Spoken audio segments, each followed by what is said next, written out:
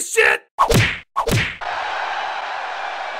What's up, fight fans? I'm the Mortal Kombat Annihilation of Mixed Martial Arts, Tommy Toehold, and UFC 190 is about to go the fuck down. Ronda is ready for another 15-second performance. Tommy, I'm not really sure I'm gonna get this card. I want to get it, but I need it to be super fucking awesome. Playing fantasy MMA at Kountermove.com is exactly how you make UFC 190 super fucking awesome. You want to know how to play? Go to the How It Works tab. Everything is laid out right fucking here. I even made a little video. Let's watch.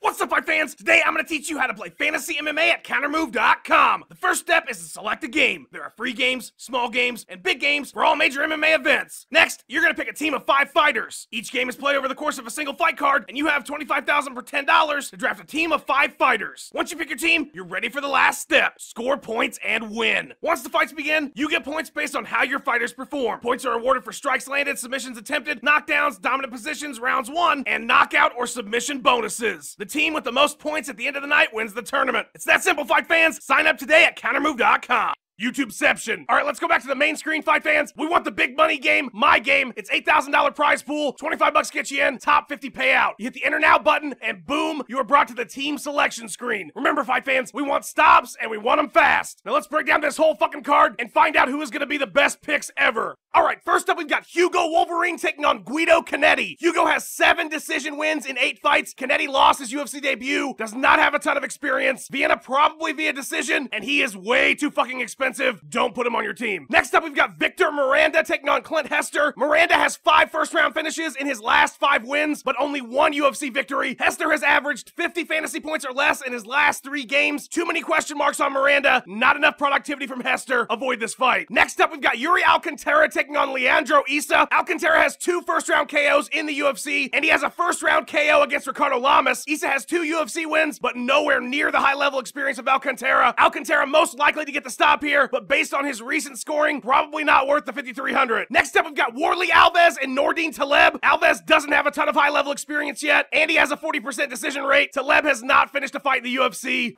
Alves probably gets a decision here considering Taleb has never been subbed. Alves is most likely form of stoppage. Best to avoid this one. Next up, we've got Patrick Cummins taking on Rafael Cavalcante. Cavalcante has dangerous power. 11 out of his 12 wins come via knockout, including Yoel Romero. Cummins is a strong wrestler, but he's fallen to hard strikers. Cavalcante catches him early, gets the KO, and at 4,700, the price is right, motherfuckers. Next up, we've got Damian Maia and Neil Magny. Maia is very hard to put away, but hasn't had a finish since 2012. Magny is on a hot streak with 7 wins straight, 4 via stoppage. Magny's streak continues on Saturday, but likely doesn't get a finish. Even so, will probably score near the hundreds. A very solid pick for the price. Next up, we've got Claudia Gadelha taking on Jessica Aguilar. Gadelha has a 66% finish rate and took the unstoppable killing machine that is Joanna Jędrzejczyk to a split decision. Aguilar has 8 sub wins, but only 1 finish in her last 9 victories and 0 UFC fights. Aguilar is a tougher one than she looks, though. I think Gadelha wins, but be very weary of this one. I don't think it'll be a high scorer. Next up, we've got Bigfoot Silva taking on Soa the Hulk. When Bigfoot wins, he wins big. Problem is, he hasn't won since he beat the Ream down, and he's been KO'd or TKO'd 5 times in his last 6 losses. This is a step up in competition for the Hulk, but every win he has had has been a stop, and he's only been KO'd once, and that was back in 2007. This fight will be stopped, and so the Hulk is leaving with a win. He is a solid pick at 4,900. Next up, we've got Big Nog taking on Stefan Struve. Big Nog is a legend. He's got 21 subs and 34 wins, and despite the 2-fight skid, he is a dangerous motherfucker still. Struve also has a high finish rate, but hasn't looked the same since his return, and when he loses, he usually gets knocked out. They're in Rio. This is a big night for Big Nog. He almost always scores around 100 or higher when he wins. A solid pick, but the 5,200 might spread your budget a little thin. Next up, we've got Delena Lopez taking on Reginaldo Vieira. This is the tough Brazil bantamweight final. Lopez has 12 subs in 18 wins and 7 stops in his last 8 pro wins. Vieira also submission heavy with 9 stops. Lopez via submission most likely, but don't put 5,300 on it with 2 unknowns. Same goes for the tough Brazil lightweight final between Glaico França and Fernando Bruno. Both guys have looked like world beaters outside UFC level competition. França is more likely to get a stop as Bruno is more heavy on decisions, but again, I would just avoid these 2 fights altogether. Up next, we got the co-main event. It's Shogun taking on Lil Nog. When Shogun wins, he wins big. This guy scores a shit ton of fantasy points and victories. Problem is, he's lost 4 of his last 5, 2 in devastating fashion. Lil Nog is a roller coaster when it comes to points scored. He was KO'd in his last fight, but previous to that, he had a decision win over Rashad Evans. If Shogun wins, he's probably gonna win big, and if he loses, it'll probably be a decision where he scores very few points. Shogun is high risk, high reward, but he could score well into the 100s with a win Saturday. At 5,400, he just might be worth the gamble.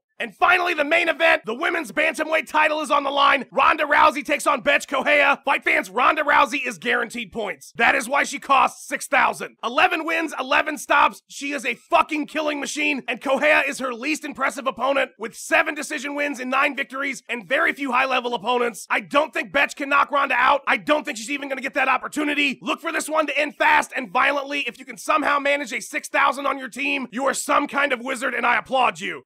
Alright, now that we've seen the matchups, it's time to pick a team of 5 fighters. Pick whoever the fuck you want to pick. I'm going with Big Nog, Cavalcante, Shogun, Magni, and So Are the Hulk. Once you've chosen your team, hit the play now button, invite some friends, and from now to fight night, you can change your team as much as you fucking want. For everybody at Kountermove Fantasy MMA at Kountermove.com, I'm Tommy Toehold. See you on the leaderboards, motherfuckers!